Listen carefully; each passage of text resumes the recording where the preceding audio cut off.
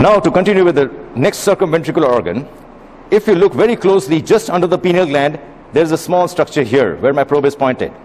That is known as the posterior commissure. But if you look further below the posterior commissure, right at the place where the foramen of Monro, aqueduct of Sylvius is starting, there is a structure here which is known as the subcommissural organ. Now, this subcommissural organ is a topic of hot research now, because they have found that though this is a circumventricular organ, it does not have fenestrated capillaries. It is lined by non-fenestrated capillaries. So therefore, the question is, how does it function as a circumventricular organ?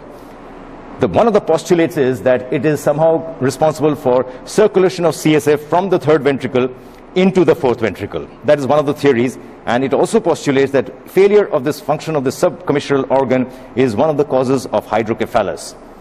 Then, of course, there are other suggestions that perhaps it is also responsible for clearance of certain compounds from the CSF. But all these things are still in the stage of research, and therefore not much is known about this subcommissural organ.